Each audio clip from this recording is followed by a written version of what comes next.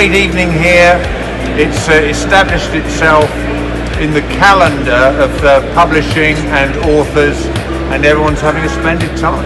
I think it has got a place now in the publishing calendar. It's one of the awards that people say is very popular when people are trying to fill tables and get guests to come along, busy people. They always say this is an event that they enjoy and they enjoy coming to. I think it's going to be a fun evening. There's a lot of men in the room, as always at these sporty events, but you know, us women will hold our ground. Very fortunate to be all nominated for the Author Bug for the Year, so I can't wait. There's a lot of great competition, a lot of amazing books, and looking forward to meeting some fantastic people at the event.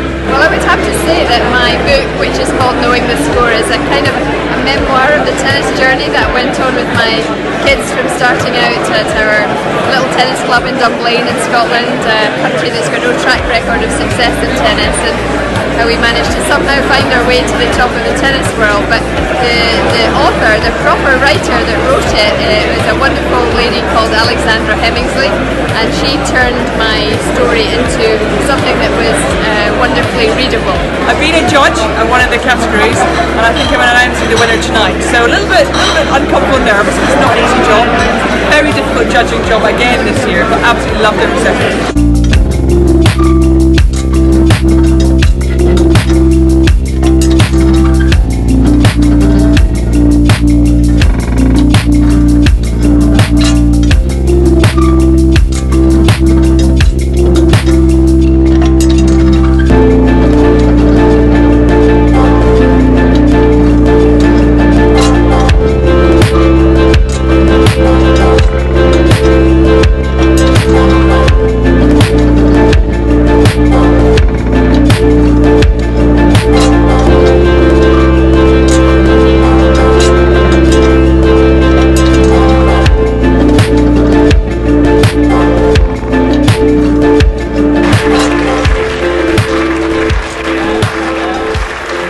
Absolutely thrilled. This is just, it just wasn't on our radar at all when we started writing the story. We just wanted to tell the best story we possibly could about what was an amazing achievement.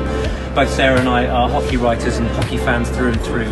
We were so proud of what happened, and we put our heads together and decided it was something we wanted to write about. Oh, I'm absolutely delighted. I mean, it's particularly nice just to win it at Lord's on the right ground there, and I'm glad that, you know, people recognise that, the kind of contribution he made to the game. It's very difficult sometimes when you've got players from a long time ago, kind of bringing them to life again, but I'm glad that the judges picked up on that. And I'm just, yeah, absolutely thrilled for Billy especially.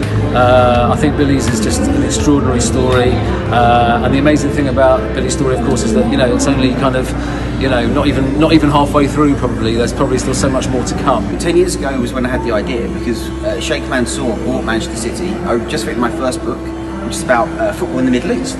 So people wanted to know, who is this guy? Who is this Sheikh Mansour?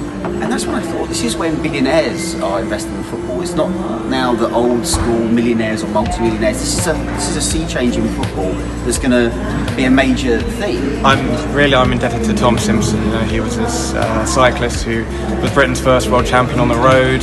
He won many great classics.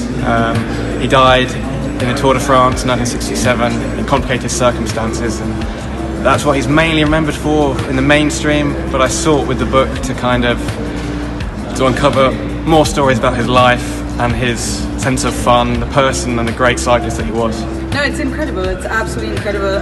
This is my first book, and you know, to be nominated, let alone to win it, is an absolutely incredible feeling. It's almost unreal, actually. Unbelievable. I didn't expect it at all.